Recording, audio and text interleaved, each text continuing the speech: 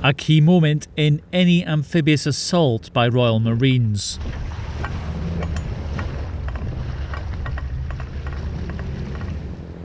Getting ashore safely. The troops are practicing this at Barry-Budden as they deploy with NATO and other allies as part of Littoral Response Group North. Operating in the North Atlantic, Arctic and Baltic region, and taking forward the Royal Navy's new way of working. These drills are going to be the bread and butter of what we end up doing every day. Working in small teams and inserting via small craft, quite often at the dead of night, will be our bread and butter. Going forward, making sure the guys understand that and that they can move forward and do that comfortably is going to be key to our success. HMS Albion is the beating heart of this deployment to the High North. She's leading a strike group testing the Royal Navy's transformation strategy as it develops its amphibious strike capability for the future. The new technology and tactics being used on this deployment have already been tested out in the Mediterranean last year. Now this is about integrating it into working with partners in a vital region for European security.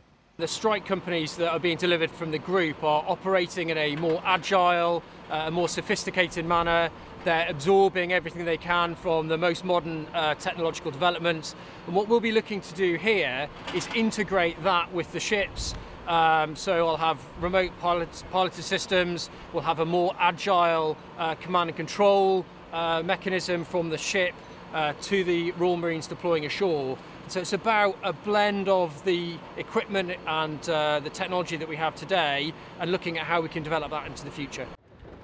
For the Royal Marines especially, this is about looking to the future as they get used to operating in smaller, more specialised teams, the concept known as Future Commando Force, an overhaul of how they operate to meet emerging challenges.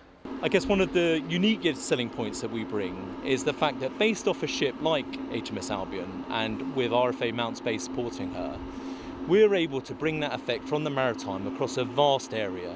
And so these small teams and their ability to punch inland, have effect and quickly recover, raiding in essence, it will be raiding for the 21st century.